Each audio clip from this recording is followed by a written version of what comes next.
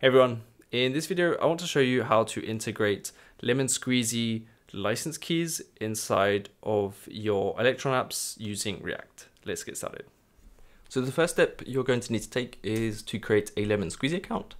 And once you create your account, you can get started and head over to the dashboard. And so here we have a store and you can have multiple products. One thing you're going to need to do is click test mode down here. And once that's done, we can head over to products and create a product. So here, go plus, new product. Let's call it YouTube test. And as we're going to be making a license key, it's going to be a single payment. You can choose your price, standard, digital goods, and then later on you can upload some media. This will populate your storefront, and then generate license keys, issue each customer a unique license key after purchase. I'm going to click yes, and then I'm going to click unlimited, so that once you have a key, you can just use the software all the time. And display the product. I'm just going to click no because this is just a test. And there you go, you can customize some more stuff, email receipts, etc. Okay, I'm going to publish that. Okay, there you go. So then if you click here and preview it, you'll be sent to the purchase page. So keep this open because we're going to be just purchasing some license keys in a minute. But that should be that. Let's head over to some code. Okay, let's get started with some code. So this is my template I've created, which is an Electron app, which comes complete with React, Tailwind CSS, Daisy UI components, and IPC messages already set up. If you have a different setup, just make sure you have IPC messages set up. So the first thing I'm going to do is head into main.ts under the Electron folder and use an Electron store, import it, and then call Electron store init renderer. This is so that we can use the Electron store and store files to the user's computer. Okay, so after that, we're going to write our main IPC handler code. If you're using the template, this should be already filled out. But what we're going to be doing is just creating two methods that can store the license key and get the license key. So let's write those out. So here I'm going to call the method handle set license key. It's going to take the key as argument here, and we're going to create a store, and we're just going to do some logging. We're going to call store.set license key and key. You can change this variable. It's up to you what you want to call it. I'm going to call it license key, and let's just catch any errors, and that's it to set the license key. Super simple. Get license key is also pretty simple. We're going to return a string or undefined. If we can't find it, we're going to get the store, and we're going to return store.get license key. There we go. So we're going to use IPC main on set license key so that we can call set license key, and I'm going to use IPC main.handle get license key so that we can await the returned value of the license key and get it. So that's our IPC handler setup. We can now start going into the React code and writing some components. So in my main.txx, I've got my router, I've got my routes, and so my first route is going to be the license key entry, and then my second route is going to be the app. So the first route we're going to fall on is going to be the license key entry. License key entry will allow us to input our license key, and we can activate it. We're going to later on do a provider which will check if the license key has already been activated, and we can skip that part if it has. But for now, we just need an input field and start writing out how we're going to validate our license key. So the main parts of my license key entry component are the input field with a ref, license key ref, displaying an error message if there is one, and a button that calls handle activate license key when you activate your license. So let's go ahead into that method. It just takes a mouse event, and I'm going to prevent default. So let's start validating our license key. So if license key ref current, I'm going to grab the value of the input field. I'm just going to remove some white space. If there is an actual value, or if it's if it's empty, I'm going to set the error message and return. Otherwise, I'm going to pass on the string response to my provider, which we're going to write in a minute. And if it returns an error, obviously I'm just going to set the error message. Otherwise, I'm going to navigate to the app route. And let's just wrap that in a catch. And there we go. So I got a few other things to fill out. So we're going to be using navigate. So I'm just going to uncomment use navigate, and license key is my license key provider. We're just going to write in a minute, and then some imports. Okay, so the next thing to do is write our provider. Okay, so inside our provider code, let's start creating it. So I'm going to create a context and export use license key so that anywhere in the app I can use license key and start calling the activate and validate methods of my provider to check that the license key is actually valid. And let's create some props. So I'm just going to have some children here. And then I'm also going to create a interface called API message, which is just going to allow me to give a bit more details on what's happening with the validation of the license key. And then I'm just going to create license key provider value. So this is returning the methods. And then we're actually going to create our license key provider. So before going forward, I'm just going to fix these errors.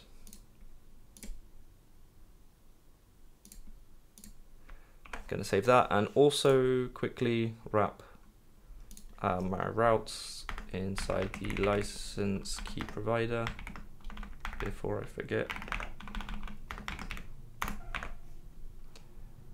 And okay, let's just leave that for the minute. And then in my entry, I should be able to import it now. So no more errors here. Okay, let's head back into the provider code. So inside my license key provider, I'm going to pass some values. So here, what we are going to return and what's going to be accessible from the provider is the check if license key is activated method, as well as the handle activate license key method. So I'm going to create those inside an object and return license key context provider and the children, so that our children elements are rendered. And let's just remove that. We don't really need to return the license key value. So here it's just complaining, but we'll fill out the rest of the things now. So let's just pass children into the license key provider and then fill out these two methods. So let's start with handle activate license key. So handle activate license key is an async method. We're going to pass it our license key and we're going to return an API message. So just this little interface I made up here. If license key is empty, please enter a valid key. Pretty simple one. Otherwise, we're going to call fetch and we're going to post, and then it's going to return some JSON. And so what we're going to do is pass the license key that we were sent, as well as an instance name. So instance name can be whatever you want it to be. I'm going to be using best to do ever. That was in my previous app. I'm going to rename it to test in a minute, but that's up to you. And then we're going to check what lemon Squeezy responded to us. But before that, I'm just using Vite environment variables. Sorry. So in the repo, it's in .env.local. And so here I'm just using these URLs. Could be useful if you have a different setup, but it's API lemon squeezy v1 licenses, activate and validate, and then you can use a product instance name that you would put here. But then we're going to check the response. I'm going to convert it to JSON. And then if it contains an error, I'm going to set the license key to empty. So this is our IPC handler method, not a use state. And then I'm going to return error true, success false, and then whatever lemon squeezy sent in the response as an error message. Otherwise, I'm going to quickly just log the response and set the license key to the return value of lemon squeezy, or you could use the one passed, I guess. But if the response is activated, which means the user's already activated this license key, this is a success as well, because it means we can use this method later on to check if it's already been used or not. So let's just manage that situation, and then we're just going to wrap it in a catch. Something went wrong, error.message, maybe with the fetch, a wrong URL or something. And there we go. So that's handle activate license key. And so here I'm going to import my set license key method from IPC messages. So here, as you can see, we have a type error. Obviously, it doesn't know what lemon API response is. So here I'm going to go into the SRC, create a folder, types, and call it lemon squeezy.ts. Should be .g.ts. And so I'm going to paste in some of the stuff I found in the response. This is available from the documentation, but feel free to pause the video and just copy it over. But yeah, that should fix that error for the types. So we've got handle activate license key. We're going to now check if license key is activated. This is going to be the method we call when the provider launches. Okay, so check if license key is activated. It's going to be a callback, as we're going to be using this in the use effect, and we're going to call get license key, which is our IPC handler method. If it's null, just return an error, no license key found. So that means we don't have a license key currently stored on the user's system. Otherwise, we have a license key. So if we already have a license key, we want to validate that. So I'm going to call the validate URL of lemon squeezy. I'm going to call post, set the headers as application JSON, and body just stringify the license key. On that response, I'm going to convert it to JSON and set loading false. If the response has an error, the key may not be validated anymore, as you can deactivate them manually. That means that there's an error. Otherwise, if it's valid and the key is not inactive, I'm going to set it to my session storage, return success. Otherwise, it's an error. And the license key may have been deactivated. You might have deactivated it via the store, and I'll show you how to do that in a second. And just catch the error. So last thing to do is just write a use effect and check if the license key is there and if it's valid when you boot up. So here I'm just going to write a callback, check, and it's going to call, check if license key is activated, and then just check our response. So if there's a response, I guess you could just stay on the same page. It's going to be stuck on the entry component. Otherwise, you can navigate elsewhere to a login page, to your app, completely up to you. And then I'm just going to call it. So I've got a few little errors. I'm just going to clean those up. Okay, so other than the includes, I just needed to add inside of check if license key is activated. I just forgot to add a default return. So that's that.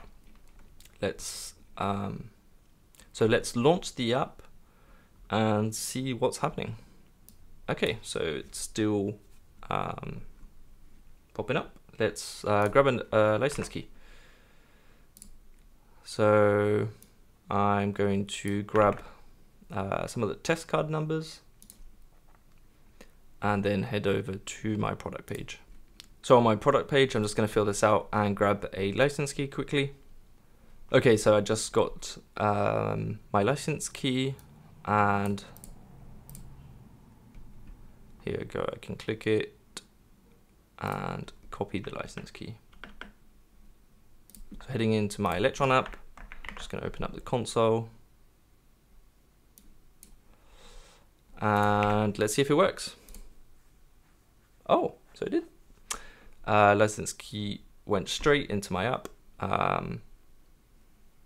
And so that's success, basically. If I relaunch it, so it didn't go straight to the app screen. Let me check out why. Okay, so this is the problem, I think. I didn't navigate to my app. So there we go. So yeah, if I relaunch it, the license key is in the store and the app goes straight to the app page. So to stop that flickering, you can obviously use a loading component whilst that's all going on.